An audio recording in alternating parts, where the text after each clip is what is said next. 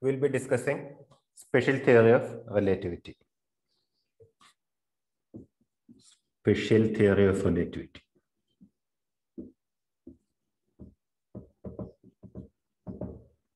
Okay. So as an introduction, I'll just say that special theory of relativity is actually a theory of the structure of space-time.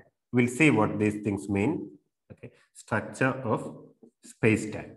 All right. Or in other words, it says that not space, but space-time. All right. It says that space-time has a specific geometry. Okay. Space-time has a geometry.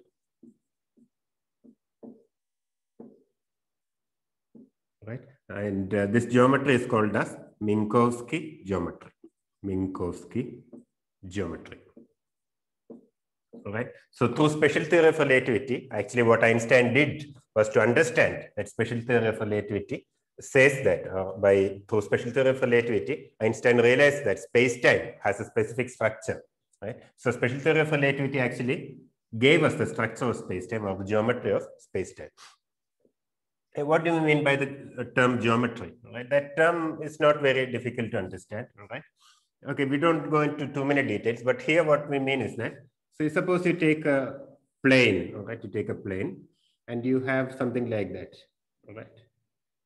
Say dx, this is dy, and then let's say this is ds, all right? Then we know that ds square is equal to square root of dx square plus dy square. Sorry. Ds square is equal to dx square plus dy square. This is just the Pythagoras theorem, right? Okay. And this equation, all right, usually will this equation which tells us how to measure the length between 2 points in a given space, right? This equation will refer to as the geometry. As the geometry. So this equation or the Pythagoras theorem gives you the geometry of flat space. Okay, in this case, it is flat, two-dimensional space. Right? So this equation, okay, this equation is what we call as the geometry. This is what we refer to as the geometry. How do you obtain the length between 2 points in a given space? Okay, and that depends on the geometry. In this case, this is a very simple example, the Pythagoras theorem. It's known as a geometry of two-dimensional flat space. Okay, flat space. And such a geometry is known as Euclidean geometry. Euclidean geometry. Okay. Now this can be directly generalized to 3 dimensions. In that case, you will have, if you have 2 points, ds square is equal to dx square plus dy square plus dz square. Right. This is known as the geometry of the 3-dimensional Euclidean space, or 3-dimensional flat Euclidean space. Okay. This is a flat space.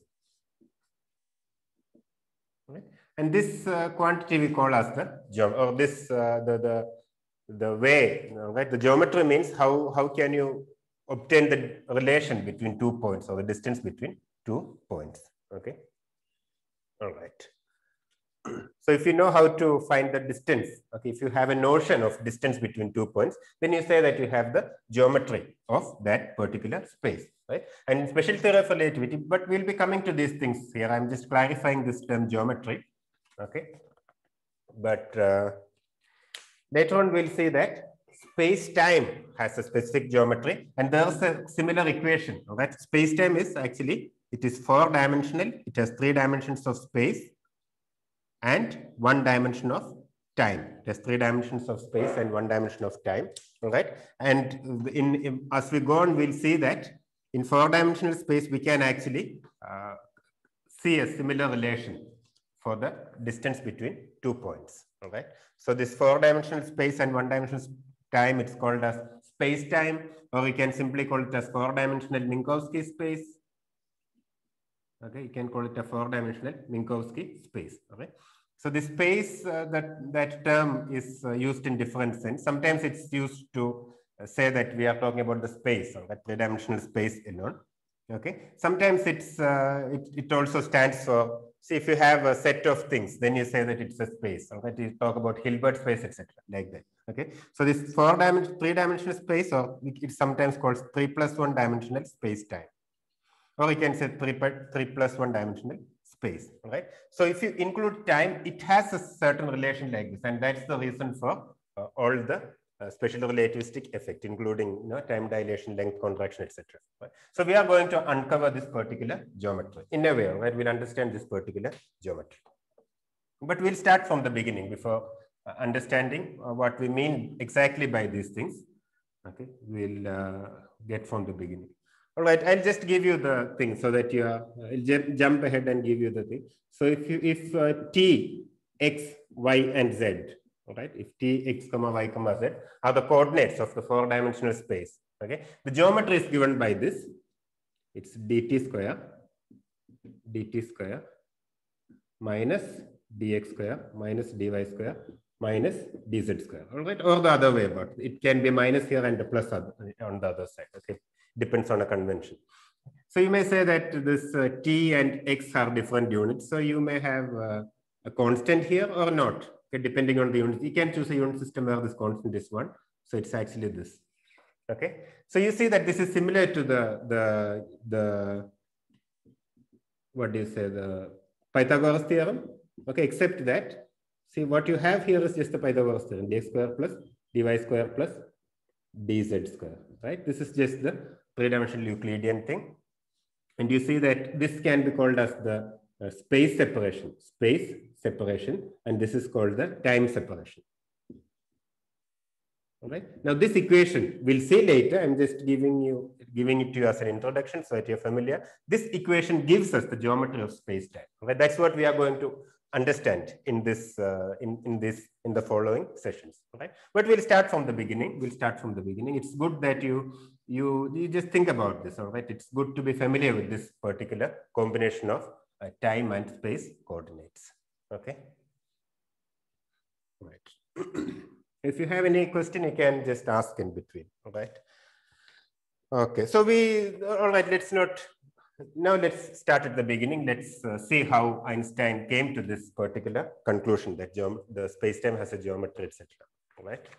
Okay, so let's talk. So an important thing in physics is the notion of a reference frame,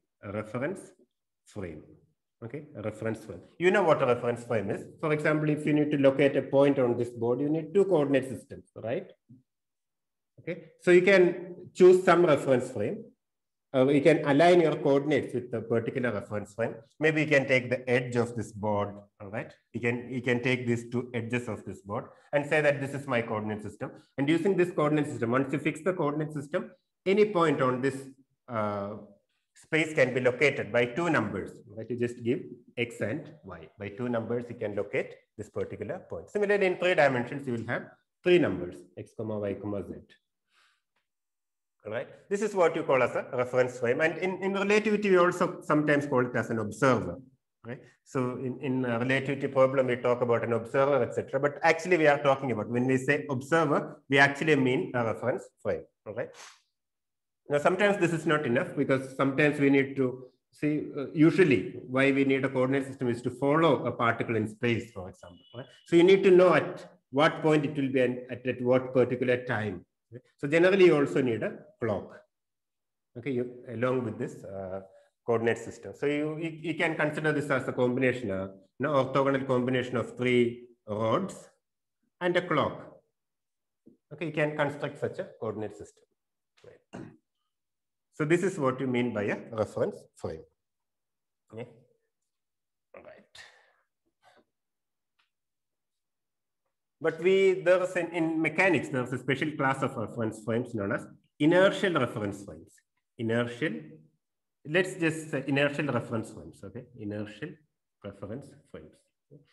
And in mechanics, this inertial frames, in classical mechanics, these inertial frames, or at least in Newtonian, but in Newtonian mechanics, this inertial frames has a special role. It has a special role, also in special relativity.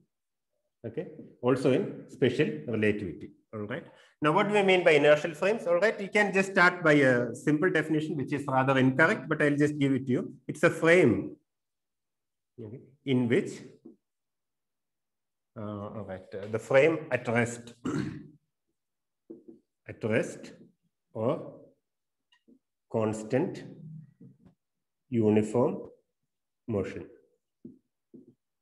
Right? So what does this mean? It's a bit problematic, but this says that if you have one frame which you identify as an inertial frame, Okay, all other frames which are moving at a constant speed with respect to it are also inertial frames. All right, but how do you identify whether it's at rest or not? Right, so this definition is not sufficient. Usually we talk about this definition. A better definition is to say that an inertial frame is one in which Newton's first law is valid. Okay, Newton's first law is valid. And what's Newton's first law? Newton's first law says that if there is an external force acting on a particle or a body, then it remains at rest or in constant uniform motion, right, along a straight line, etc. Okay? That's Newton's first law of motion. Okay, so you can identify an inertial frame. If you are in a frame, you can just identify an inertial frame by using some test particles, right, or some objects. So you look at these objects, you drop certain balls or you throw some balls, etc. And you look at these objects, and if they are at rest or at constant uniform motion in your reference frame, then we say that this is an inertial frame. Okay? Now, once you identify one inertial frame, there are all other frames which are moving at a constant speed with respect to it are also inertial frames. Okay. So there's a more difficult question whether there are actually inertial frames, but let's assume that such inertial frames actually exist. All right. In special relativity, assume that such inertial frames actually exist. Is that clear? All right. So the inertial frame is one in which Newton's first law is valid. Yes, sir. Okay. So if without any force acting on it, the particles should not start simply accelerating. And usually we attach our coordinate system to a train. In special relativity, either when we talk about, we attach our coordinate system to a train or a bus, okay, or to a platform. We can take, this is called as a body of a reference, all right? You can attach your coordinate system to any rigid body. So we also have non-inertial frames, which are not relevant in special theory of relativity, but we have to talk about it. What happens in non-inertial frames? Okay. Suppose you have got a bus that's accelerating in this way. And if you choose this bus as your coordinate system, right, you're choosing this bus as your coordinate system. And if you have a test particle there, right, when the bus accelerates forward, you'll see that this particle accelerates backwards. So with respect to this bus, okay, with respect to this bus, you'll see that these particles are accelerating backwards without any external force acting on them. Right? There is no external force acting on these particles, but with respect to this bus, these are accelerating. All right. So we say that this bus is not an inertial frame if it's accelerating. So acceleration does not makes your frame non-inertial. Right? Rotation, all sorts of acceleration make your frame non-inertial. Okay. And we see that Newton's laws are not valid in the same way in accelerated frames. If there is acceleration, you'll have to not talk about some fictitious forces or pseudo forces. Okay, these things are there. All right. That's non-inertial frame. Now we said that we have identified inertial frames. Okay, we have identified inertial frames. And even though the identification is a bit tricky, we know that if you have one inertial frame, you can find infinite other inertial frames, because all frames which are traveling at a constant speed with respect to your identified inertial frame is also an inertial frame, right? All frames moving at a constant speed with respect to this inertial frame. Suppose you have identified an inertial frame, okay? An inertial frame are also inertial frames. Okay. Now the next question comes: how do you connect the coordinates between these inertial frames? So, right, suppose you have two different inertial frames. You have one inertial frame like that. Okay. You have got one inertial frame, and you know the coordinates are x, y, and z. Right, and you also have another inertial frame, because you identify another inertial frame which is moving at a constant speed. Okay, let's say it's moving at a speed v. Let's talk about this point being here. Okay, so in this S prime, it has x, y, z. Right, in this S prime frame, this is called an S prime frame. We have identified that this is also an inertial frame. It is, the coordinates are x prime, y prime, and z prime. Right? So the choice of coordinate system is not unique. You can choose any coordinate system, and accordingly your coordinates will change. Okay, because there's nothing really physical about the coordinates. These are just numbers that you use to locate your object in a given reference frame. Yeah. The next question is, how are these coordinates related? How are coordinates in different inertial frames related? Okay. How are the coordinates related? And the first thing we talk about is the Galileo actually just these are known as transformation equations. These connecting equations are known as transformation equations. Okay, transformation equations. Okay, and there is a set of transformation equations which is purely based on intuition. Okay, which seems to be obvious. It's known as Galilean transformation equations. Galilean transformation equations. Galilean transformation equations. So let's talk about Galilean transformation equations.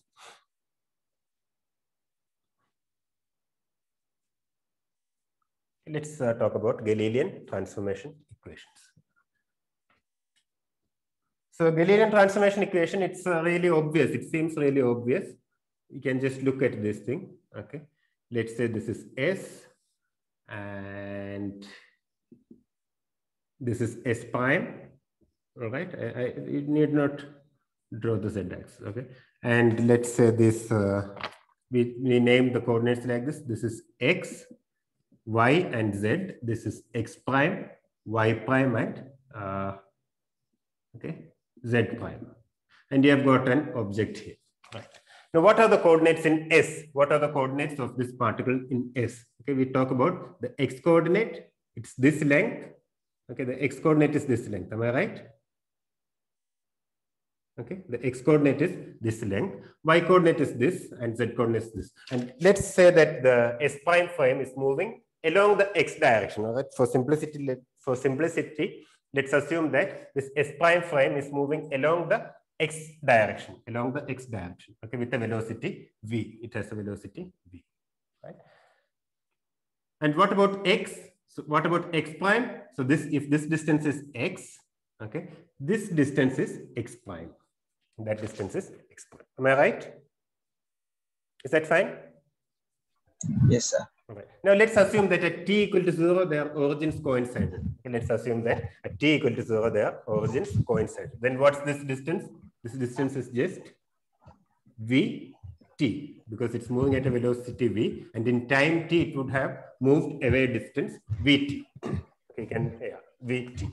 Okay. So from here you get the transformation equations easily. You see that x prime, it's this length, it's equal to x minus vt. Right? This whole length minus this one. So it's equal to x minus vt. And in this case, y prime and z prime remain the same.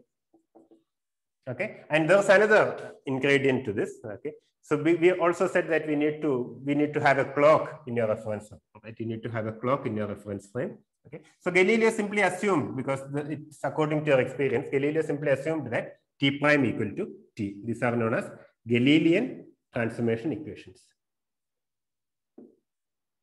Transformation equations. Okay. All right. Now from this you also can have the Galilean. How do the velocities transform? Right? Galilean law. Let's call it as a Galilean law for velocity addition.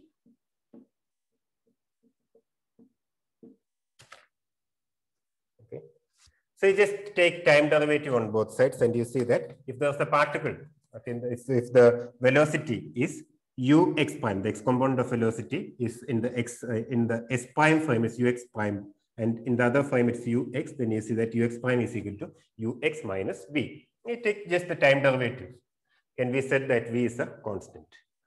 Okay. Now this is understandable. Okay, this is understandable because ux prime is equal to ux minus v. Okay.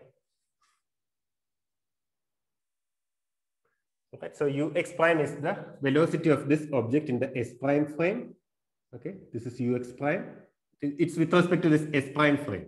It is with respect to this s prime frame. Okay. And And but when you look at it from the S frame, you see that the total speed is the velocity with respect to S prime frame plus the velocity of the S prime frame, right? That's what we get here. You see that ux equal to ux prime. This is the velocity with respect to the S prime frame, but S prime frame itself has a velocity v, right? So ux is equal to ux prime plus v. These things we know, we are familiar with. Similarly, these equations do not change. Okay, uy prime is equal to uy and uz prime is equal to uz. Okay, these are known as Galilean law for velocity addition. These are really obvious. Okay, these are really obvious because simply we can talk about these things. Suppose there's a bus moving at a velocity v, okay, or a train moving at a velocity v, okay, and there's a person, right? There's a person inside. There's a person inside who's sitting on the train. All right. So what's the speed of the person with respect to another frame? So this person is at rest. Let's call this as S prime frame. This person is at rest with respect to S prime frame. So from outside, okay, you use some other frame S, okay, and from this S frame, you see that this person is not at rest. He's moving at a speed v. Okay. Now, if this person is walking with a speed u, right, with respect to a train. In train, he's just walking. But from outside, you'll see that his total speed is simply v plus u. So this is really an intuitive. This Galilean law for addition of velocities is really intuitive. Okay. All right. Now we also have, okay, this concept was not well developed earlier, but it's called by the nice name Galilean relativity. Okay, Galilean relativity. We talk also about Galilean relativity. So Galileo already had this idea of relativity in a way that it says that the laws of mechanics, okay, at that time, they only had laws of mechanics, all right? So laws of mechanics are the same in all inertial reference frame.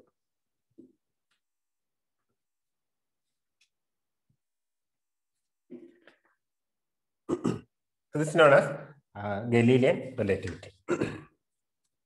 Now this can be easily seen. This means that, so for example, you can take the Newton's equation as a representative for the laws of mechanics. All right, you'll see that Newton's equation does not change when you go from one inertial frame to another. Okay, this means that if you do any experiment in mechanics, okay, if you have a complete lab inside your reference frame, you cannot look outside. Okay, you may be inside a train or you may be inside a ship, but you have a whole experimental system where you can do experiments in mechanics. Okay, and since the laws of mechanics are the same, you really cannot detect your motion. If you are moving at a constant speed, you cannot really detect your motion. You cannot know whether you are moving or not by doing experiments in mechanics. All right, you can have a simple pendulum, you can measure the periods, you will see that everything will be exactly the same. So actually Galileo brought this forward to defend the idea that Earth is actually moving, that Earth is actually going around the sun. So people asked then, why don't we detect it? Okay, the answer is Galilean relativity. We wouldn't know whether it's moving or not because movement, in other words, movement is relative. Okay. So if you look at the Newton's equation, for example, if you look at the Newton's second law, okay, in the S prime frame, let's write in the S prime frame, dx prime square by dt square is equal to f prime. And let's say f, that's a force, right? Okay. M dx prime square by dt square is equal to f. This is Newton's law of, this is a representative for the laws of mechanics. All right. Now, if you make this transformation, right, you make the Galilean transformation. You know, if you go to the S frame, okay, how does x prime and how is x prime and x related? Is that x prime is equal to x minus vt. Okay, so dx prime by dt is equal to dx by dt minus v. All right. What about d square x prime by dt square? That's equal to d square x by dt square minus 0 because v is a constant. Okay. So you see that d square x prime by dt square in the new frame, this becomes d square x by dt square. This is equal to f. Right? You see that the equation of motion does not change. It has, whether you are in one S frame or S prime frame, as long as they are inertial frames, you see that the equations of motion do not change. You have exactly the same laws of mechanics in both the frames. Okay, this is known as Galilean relativity. In other words, you cannot really detect your motion without reference to anything else. Okay? This means that what you call as velocity, it's actually relative. With respect to some frame, you may be moving, and with respect to some other frame, you may not be moving. So this movement or motion, okay, especially in this case, the motion in straight lines and constant velocities is a relative concept. Okay, it has no absolute meaning. Motion has no absolute meaning. Okay, this is known as the Galilean relativity. So things were all good at this time. There was mechanics, there were Newton's laws, and things were all good. Okay, but then slowly they saw that there were some other objects. All right, Newton's laws basically talked about material objects. Okay, material objects or material point particles, something like that. Okay, but things were not all fine, and soon, okay, people identified that there are also things called fields. Okay, because Hertz did all these experiments, and other people, they realized that there are other objects, or there are other entities called fields. For example, if you take a magnet, okay, and if you bring another magnet towards it, you'll see that there is either attraction or a repulsion. This repulsion is rather dramatic because they are not really touching. So whatever is in between them, it's called as a field. Okay, and people found that. I mean, Faraday, people like Faraday, right, experimentally found that we can talk about electric field, there are electric fields, magnetic fields. Okay, and Faraday actually showed that they can be converted to each other. So we talk about an electromagnetic field, etc. Electromagnetic field. Okay, there is a relation between them, right? And people at that time thought that, all right, we don't have just particles, there are also fields. We can also understand it in a way, in a mechanical way, all right, in a Newtonian way, we can understand them. And Maxwell actually came up with equations which are obeyed by these fields, all right, equations that govern these fields. And these are known as Maxwell's equations, all right. So if you look at electromagnetism, you have a different set of laws which are known as, or electrodynamics, which are known as Maxwell's equations.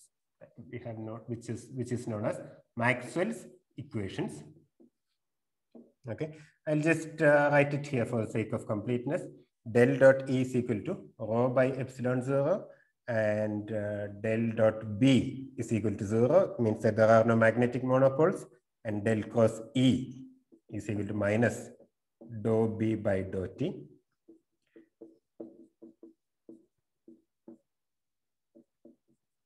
Mu 0 J plus 1 by C square. Like something like that. We have got this Maxwell's equations, right? And the problem with these equations, right? It was immediately identified that these equations had a small problem.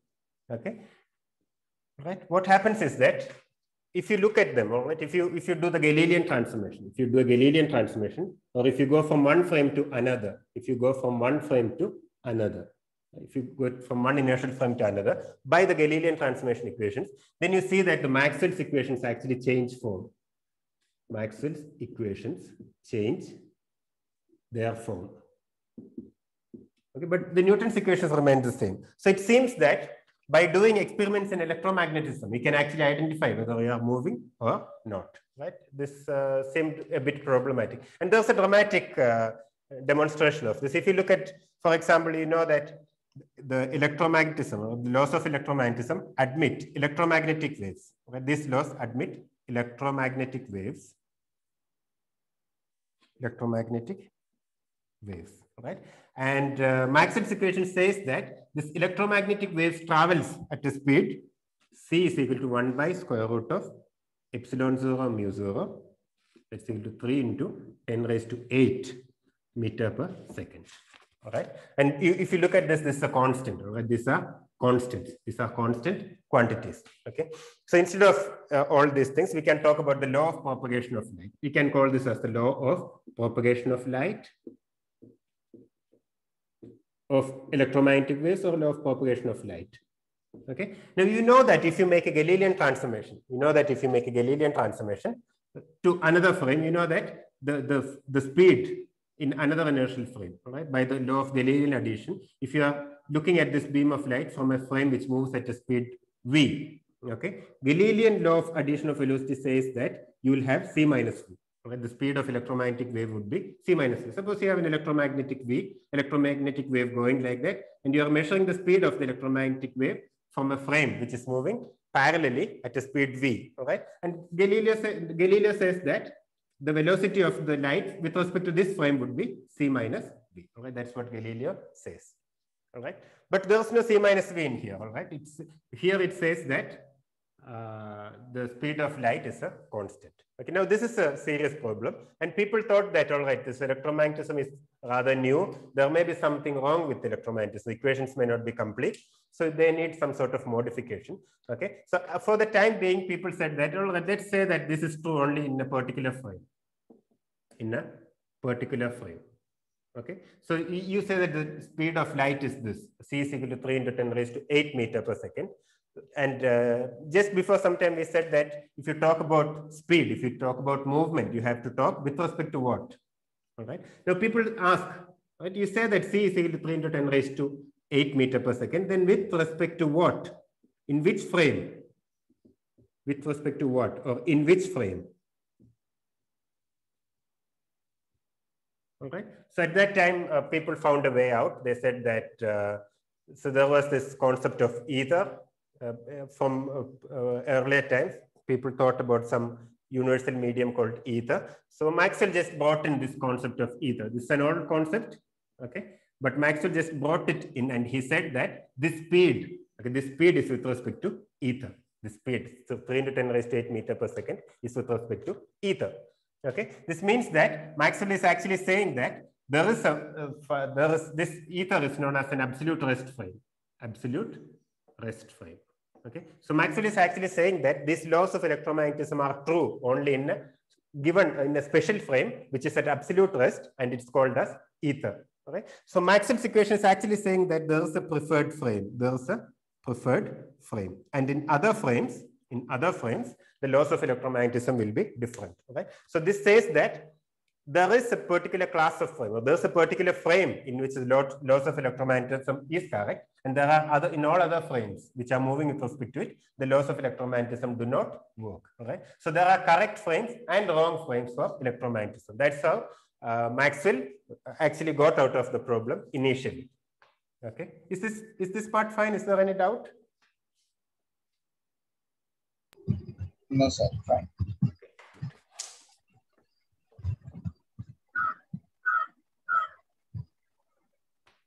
Okay, this is the point where Einstein comes along.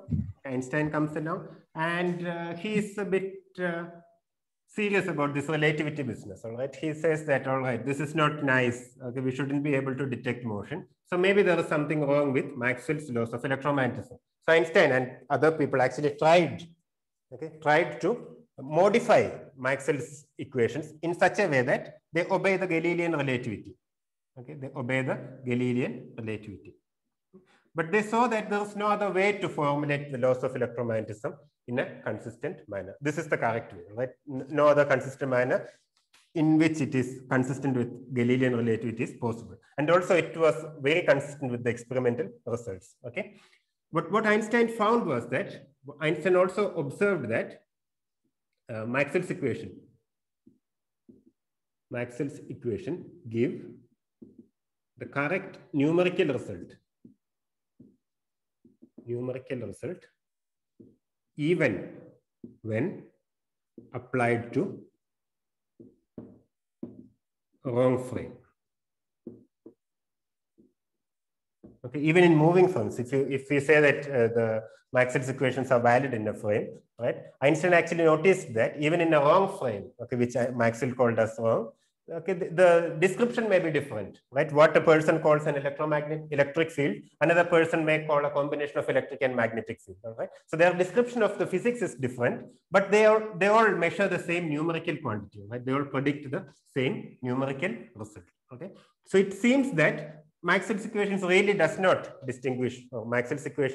not distinguish between different frames which are moving, because you cannot, if they are numerically same, all right, if the results are numerically same, you really cannot know whether you are moving or not, right?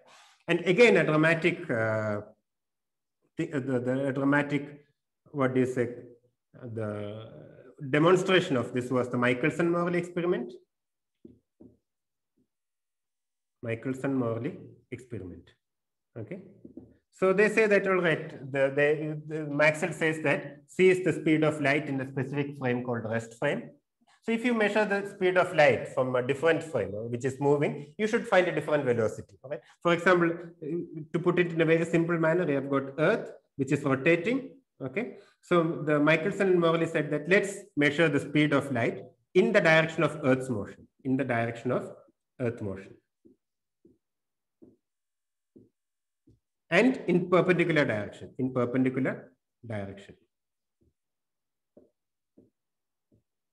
Okay. So if if in the direction the velocity of Earth is sub v, then they expected that this velocity would be c minus v and this would be c. And by calculating the difference, they could actually detect movement. Okay, we could actually detect the movement of Earth through ether. Okay, so this is a scheme. This is an idea in order to test Maxwell's equations. Maxwell's equation says that it is true only in a particular frame, okay, which means that you can actually detect whether you are moving or not by doing an electromagnetic experiment. For example, you can try to measure the speed of light. Okay, this says that the speed of light c is equal to 3 into 10 raised to meter per second only in a rest frame, right? So if you measure the speed of light and actually get some other value other than 3 into 10 raised to 8 meter per second, you can detect motion. So Michelson and Morley wanted to detect the motion of Earth through ether, and they were very confident about their arrangement. It was very ingenious, it was very precise, but they found that in whichever direction you find the speed of light, it is the same. Okay, in all directions, the speed of light is the same. So this Michelson-Morley experiment had a negative result. Right? Now this is the story of special theory of relativity. Okay, now it has a negative result, but people did not know how to understand this negative result. Right? People at that time did not know how to understand this negative result.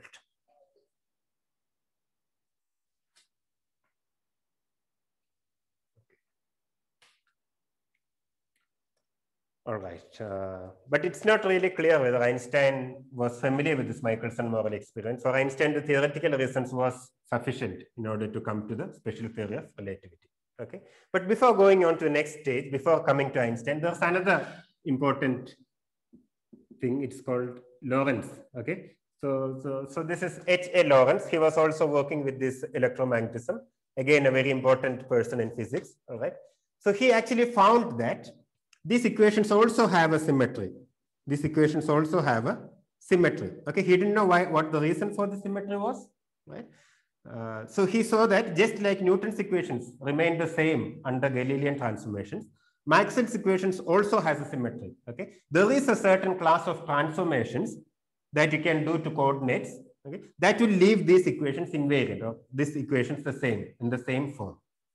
So Lorentz actually played around with these equations, and he found that if you make this particular transformation, right, x prime is equal to, at this point it's purely mathematical.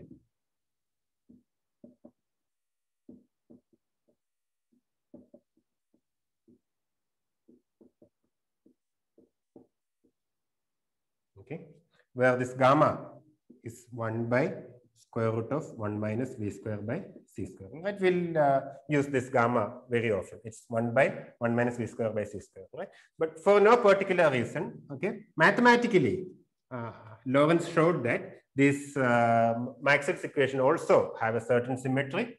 Okay, it's this transformation. If you make this transformation instead of the Galilean transformation, then Maxwell's equations have the same form. Okay, Lorentz did not know what this means. It's purely mathematical at this point.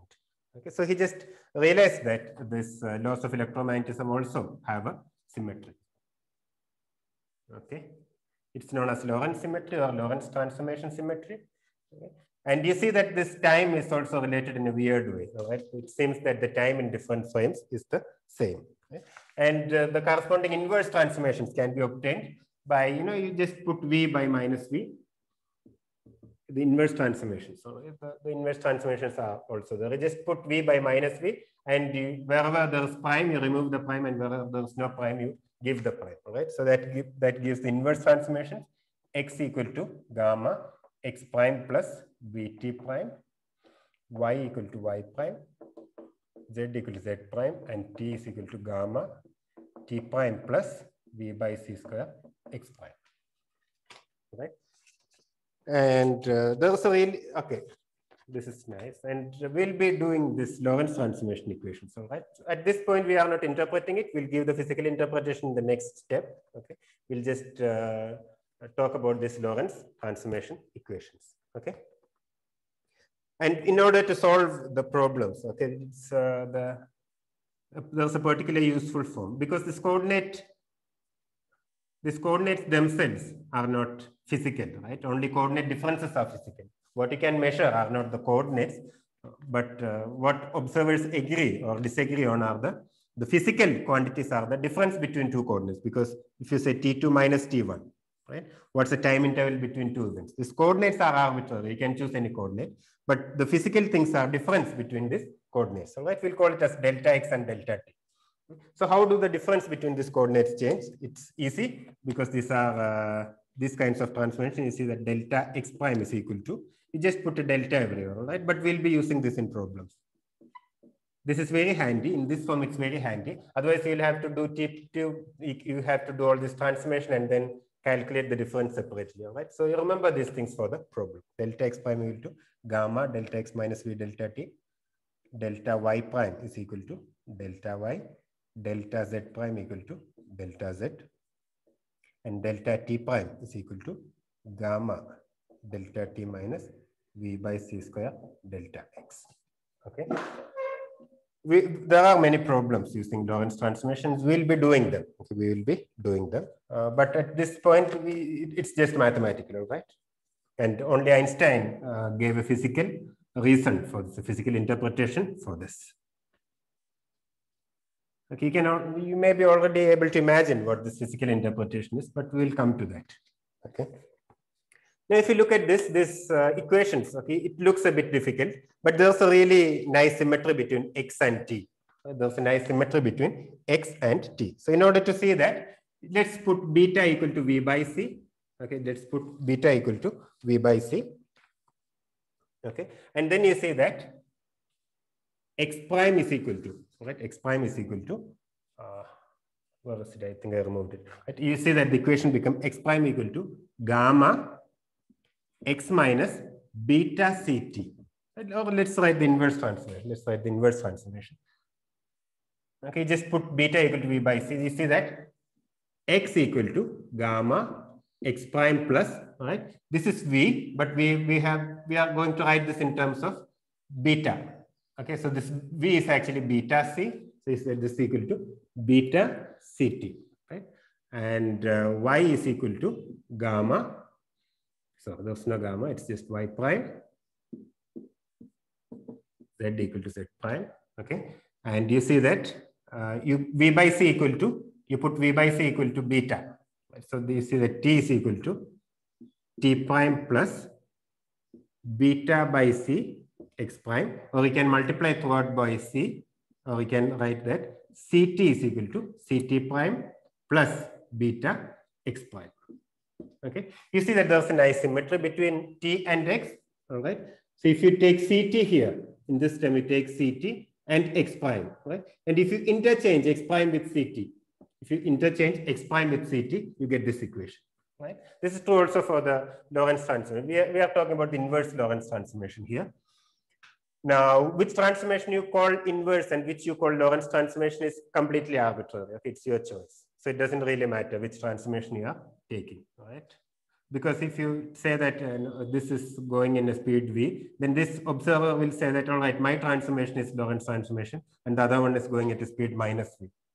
All right, so it's you don't have to worry whether the transformation is inverse or not. All right, you see that there is a nice symmetry between x prime and ct, x prime and ct. Okay, so this is good, and it tells us something. It tells us something. It says that ct is the correct coordinates that we need to discuss. All right, the time coordinate is not exactly t, but it is ct. And you see that ct has a nice property. Ct has a nice property in that it has dimensions of length. Dimensions of length. Because c has dimensions of velocity. Okay, t has dimension of time. So this ct has a dimension of length. Okay, all right. So it's a nice way to remember the Lorentz transformation. If you remember only this one, the other one is automatically obtained. Okay.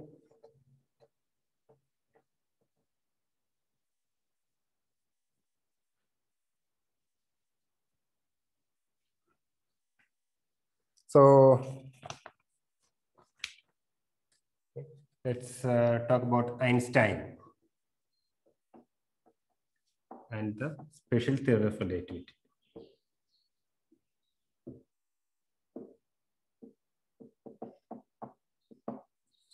Okay, so this is a very brief and simple, a brief explanation of special theory of relativity. We are just touching the very fundamental ideas, all right, so that you get a conceptual clarity. All right. All right, so Einstein observed these things. Okay, Einstein actually tried to change the laws of electromagnetism, and he found that no other consistent formalism is possible for laws of electromagnetism. Okay. So he also observed that the laws of electromagnetism predicted correct experimental results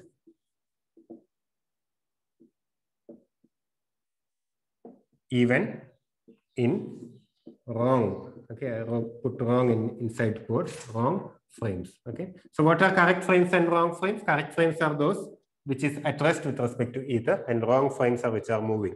Okay. Okay. And you can also put this experimental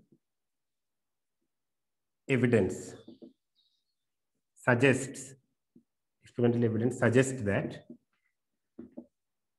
okay, results of electromagnetic experiments do not distinguish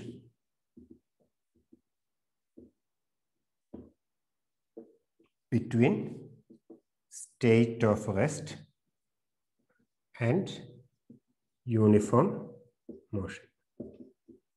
Okay, an example, I gave you the example. It's the Michelson-Morley experiment. There are many other examples. Okay, so Michelson-Morley experiment, if you measured a different speed, you would be able to distinguish between state of rest and state of uniform motion.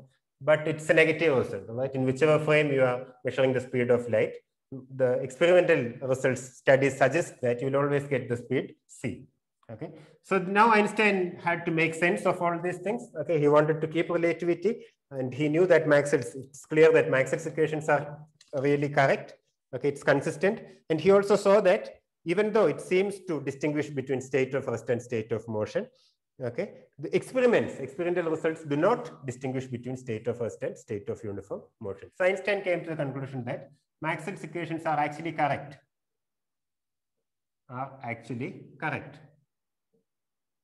Okay, and what's wrong? So there's something wrong with the laws of mechanics, right? So actually what he found, okay, he didn't actually put it in this way. What he found was that the correct transformation equations,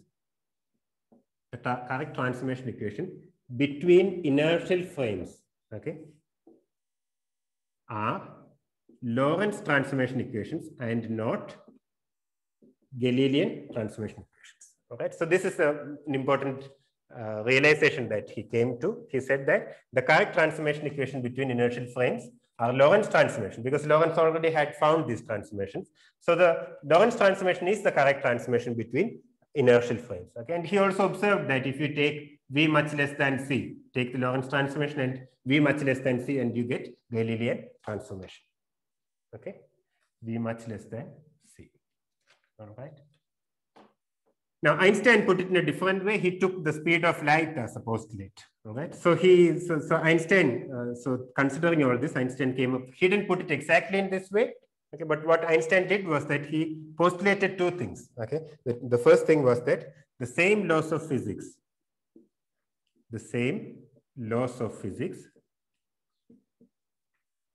apply to all inertial reference systems. This is the first postulate.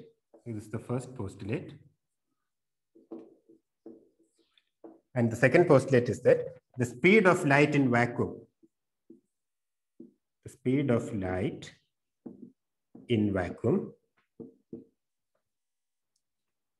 the same for all inertial observers, regardless of the motion of the source. Okay. So in other words, the speed of light is a constant for all observers. All right. Now, this thing, right, the speed of light is a constant for all frames. Einstein came to this conclusion because he wanted relativity to be correct. Right. He wanted the principle of relativity to be correct because it's not nice that different inertial frames have different laws of physics. All right. This means that if you think about it, all right, Earth is moving around the sun, and you know that at different points it has different velocities. Right. The Earth has different, when it is closer to the sun, it has a faster velocity. When it's farther away, it moves slower. You know these things. Okay? This means that different times of the year, you would have to use different laws of physics. All right. So just imagine that the laws of physics are different in different inertial frames. All right. And suppose Earth, you know that Earth is moving, or planets are moving. Like Earth is moving about a focus. The sun is in one of the focus. Okay. And do you know that at this point the velocity is high?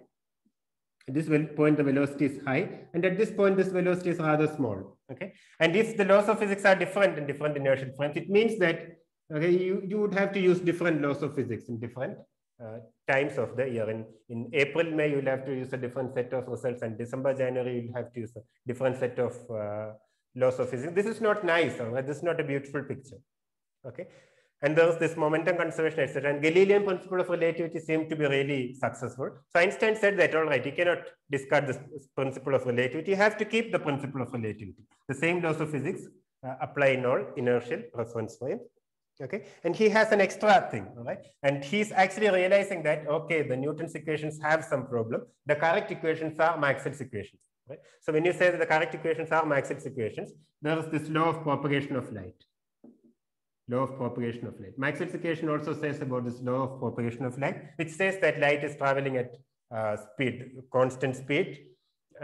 C is equal to 1 by square root of epsilon 0 mu 0. Right? So he says that he's actually basically saying here that the laws of electromagnetism are correct. Okay, or the law of propagation of light is a fundamental fact of nature. Right? So the speed of light has to be constant.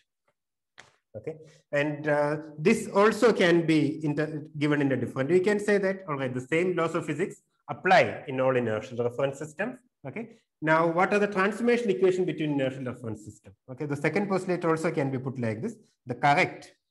This actually means that the correct transformation law between inertial frames is the Lorentz transformation equations. All right, that's the Lorentz transformation equations. All right, this is actually the meaning of the second postulate. Okay, but Einstein did it in a different way. He actually postulated this because he looked at the law of propagation of light, and by demanding that C is a constant, in all frames, he actually derived the Lorentz transformation equations. Okay. So if you take this as the postulate, when Einstein asked, what are the transformations that leave the speed of light invariant? And he found that there are a class of transformations that leave the speed of light invariant, and it is known as Lorentz transformation equations. And Einstein actually derived it in a much easier way than Lorentz. Okay, it's really ingenious. Okay. All right, so this is special theory of relativity. Now, in the next class, we'll do problems using Lorentz transformation equations because we have the Lorentz transformation equations there. Okay, and slowly we'll see some consequences, and then after doing some problems, and then we'll move on to the geometrical picture, or the Minkowski geometry. Okay, so questions have been asked from this Minkowski geometry directly. All right, directly it has been asked. And so we'll need to discuss it. In any case, it's nice to understand these things. This special theory of relativity is fundamental to all of modern physics. Okay, so it's a good thing to have a deep understanding about special theory of relativity. All right. Actually, special theory of relativity is also a law that governs all the laws of physics. All right. It says that if you have a law of physics, it has to be, it has to remain the same. It has to be Lorentz covariant. It should have the same form under Lorentz transformations. Okay, so if you look at standard model or quantum field theory, all these things are laws of physics which are consistent with the special theory of relativity. So you can say that special theory of relativity is a law that governs. So this is very important. This is fundamentally important. Okay, all laws of physics. Okay, not actually all laws of physics. Gravity is an exception, but you can say it has to be at least consistent to, all laws of physics have to be at least consistent to special theory of relativity.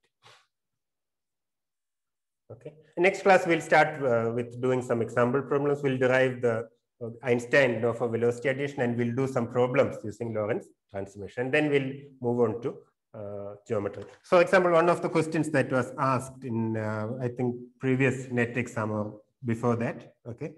So we, in special theory of relativity, we talk about the space-time. Okay, we take one axis as time and one axis as space. Okay, so the question is this is x and t. Suppose this is the question, we'll see the answer to this question. All right, suppose there is another frame moving at a speed v with respect to this frame. All right, what do the coordinates of this observer look like in this coordinate system?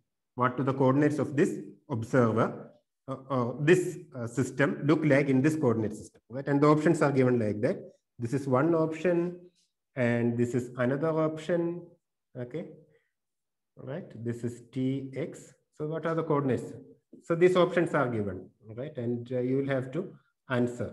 This is another option like that.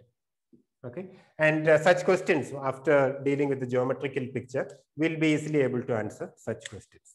Okay. Also, if you come to geometrical questions, you can solve more problems in a much easier manner.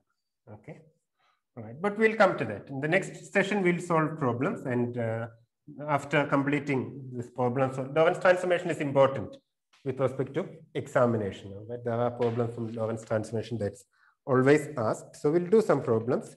Also, there are problems for velocity addition, etc. Okay. And then we'll move on to the next section. Tomorrow will be a problem session based on the theory that we discussed today. Okay. Are there any questions? Are there any doubts, conceptual or otherwise? No, sir. Thank you.